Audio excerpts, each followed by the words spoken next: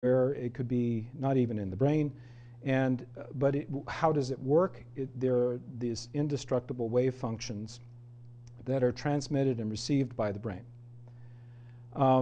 And there's probably quantum processes that are involved. Now, we dispute that pretty vigorously. It's not consistent with the evidence. The evidence is, it's overwhelming in our view, that NDEs, from NDEs, is that the NDE is a localized, individualized entity. And that the and evidence of that is locus of consciousness, conscious experiences, always in a particular location and space and perspective, even when you're in the transcendent realms, and even when you experience becoming one with God or with the all. You are still experiencing it, you still remember it, even though you feel that you are expanded out, it's still you. And when you come back, of course, it's still you. And NDE and the NDE encounters other entities that are individualized and localized, deceased relatives, other deceased humans, friends and so on, and transcendent beings. So everything that you encounter, at least of a conscious nature, is localized, except perhaps your experience of God.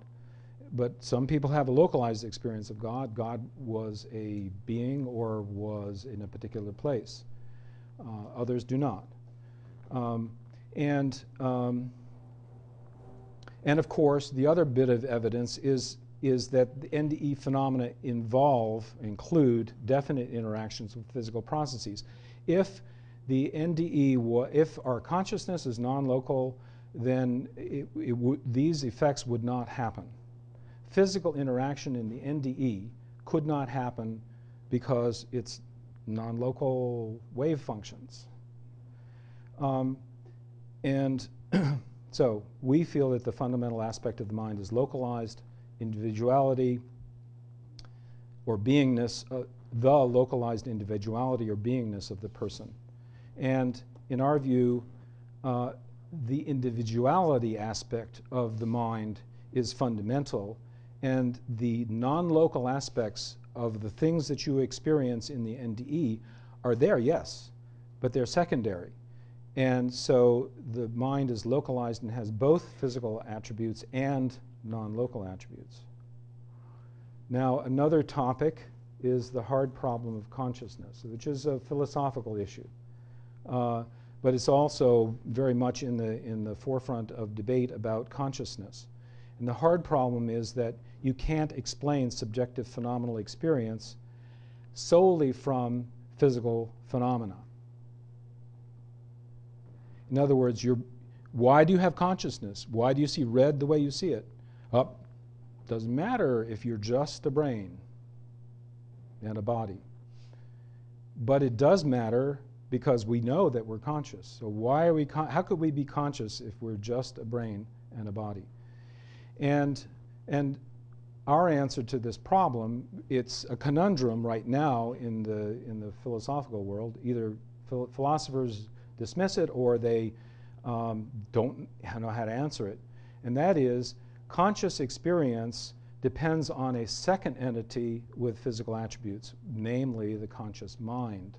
It is an entity, it's the seat of our conscious awareness, and as obviously is evident in NDEs, wherever you are wherever your mind is, that's where your consciousness is.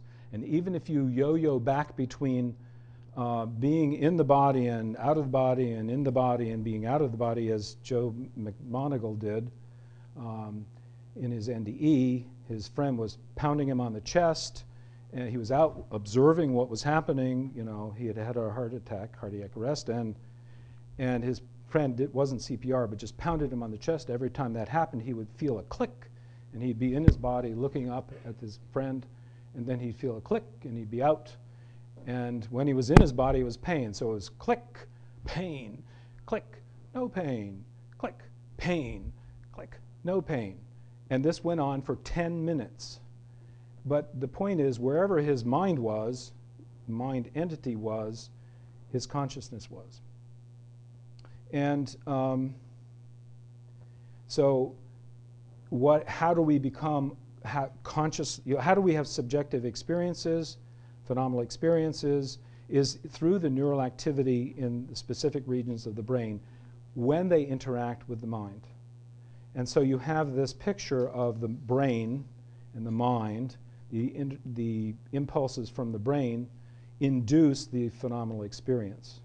And conscious experience necessarily arises within the mind's field of phenomenal experience when the mind interacts with the brain. Okay, and this, the mind is, for us, a structured energetic field that does not fit any known physical phenomena or physical laws. And whatever that has happened in the past with phenomena in physics or any of the sciences, what has happened is that what constitutes physical reality is expanded. And we think that the mind, as a new aspect of reality, is no different. What we need to do is expand what we mean by reality, physical reality. Physical reality includes our minds, and it includes all of the transcendent things, at least by implication, with everything, you know, that you experience in the NDE. And then the mind entails, and therefore the mind entails a new fundamental properties, and is this new fundamental aspect of reality. And your mind is you. Your mind is in your body. That's where you are. Okay, when your mind leaves your body, then you are wherever your mind is. Okay, it is the seat, and this is, we feel that this is very important. The mind is the seat of the essential selfhood of the person. It is the person. Okay, thank you.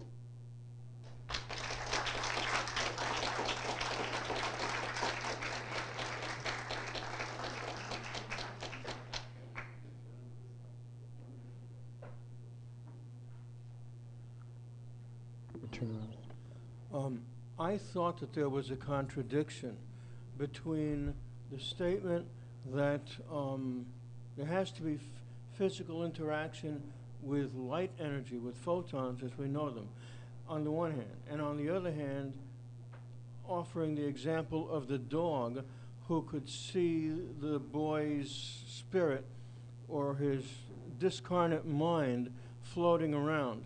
Right. I think that is an inconsistency.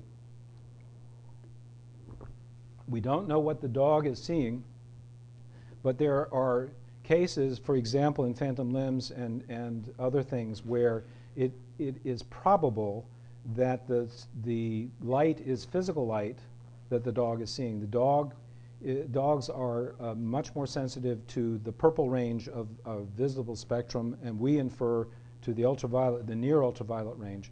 And we think that the oscillations of the mind, the structure of the mind with these minute dipoles is inducing ultraviolet light. And the dog is seeing that. In the ultraviolet spectrum. Yep. I see. And that's why we don't see it. One other thing, concerning out-of-body experiences while not dead, while the human body is not dead. In my experience, you can have consciousness in both places. What you sense to be, what I sense to be the real me, about it's the same distance that we are apart now. And also the physical human body that's about to chomp down on a hamburger with consciousness in both places at once. Yes. And we'd say, well, we'd say that would be typical of an NDEer, that you would have that. Most people don't have that. Their consciousness is like, here, that's it. And when you are, but if you are expanded, then where is your consciousness is, you know, including a whole bunch of other things. One last thing. In your presentation, I thought it would be helpful if you define the pronoun you, Y-O-U, because when you say you do this or you feel that, I wasn't sure if you're talking about the human body or the spiritual lessons or what you were thinking about. Okay, well, yeah, all experience, if I'm not sure exactly what you're referring to, but is your subjective phenomenal experience. So it's what your mind is experiencing, what you're experiencing as a mind. Okay? Yes. Hello, good afternoon. This is my first experience with this kind of conference and even with near-death experiencers. I am currently working in aging services, and I find interesting in your presentation some similarities in terms of NDE with traumatic brain injury, with just the aging processes, whether they're disease diagnoses, Yes. or be they cardiopulmonary vascular, endocrinology, so on and so forth. Could you very briefly address how this can fit with current understandings of those who have any form of dementia, who may also have had an NDE or not? Right. I find it very intriguing that it's very reflective for me. Yeah. Well, when you have impairments of the brain, and you're in your body, then your mind is impaired as well, because your mind is dependent upon the brain. But the mind is whole and complete, and is not diseased or damaged, so that when you have an NDE, and this is frequently reported, you're out of your body, and all of a sudden, if you're blind, you can see, and you can hear if you were deaf, and the leg that you were missing now is there, and the pain that you had is gone. And all of those things are bodily dependencies that when you come back to your body, you got them again. Now, particularly with dementia, we believe that the structures that are being damaged with the dementia, if it's Alzheimer's, for example, that those interfere with the action of the mind, and would be finished, would be dissipated, would go away.